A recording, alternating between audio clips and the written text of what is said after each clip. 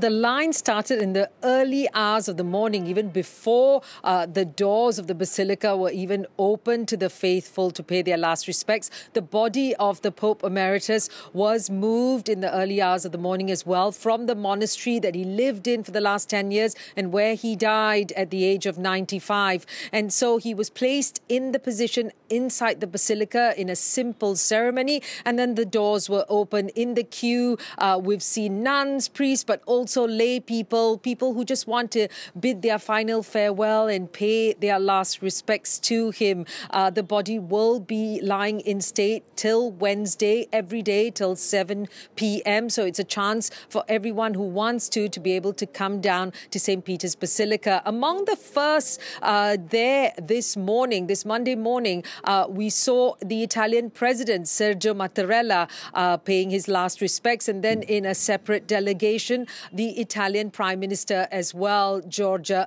Meloni. Now, the Pope's body, the Pope Emeritus, is dressed in red papal robes.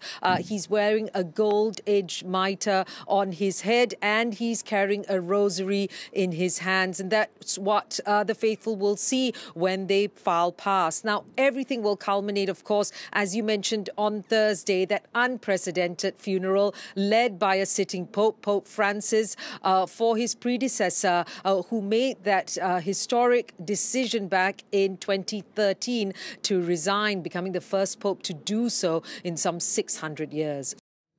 It was Seema Gupta reporting for us there.